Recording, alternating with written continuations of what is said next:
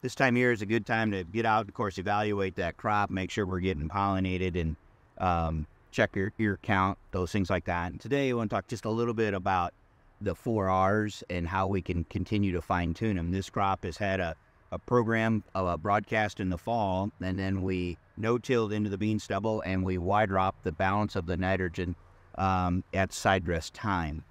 And it actually looks pretty good. The uniformity is here. We're pollinating well. We're pollinating butt to tip in about 3 days. So if we look at this field, we'd say, everything's right on target from where we want to be. If you don't have a test strip in here to evaluate 4Rs, it's hard to realize that this corn is actually probably a week, 7-10 days behind where it should be in its maturity, or where it could be in its maturity if we change the 4Rs. Anytime we stress a plant pre-tassel, we slow down the pollination window, and we stress it post-tassel, we speed up the grain fill, and that can both cost us in bushels.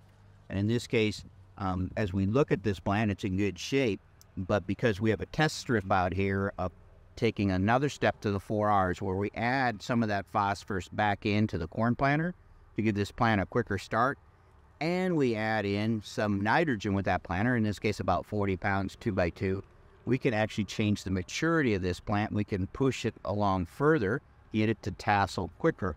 Once we get it to tassel quicker, then we have more grain fill days to get this thing deeper depth of kernel and hopefully a longer cob in that process.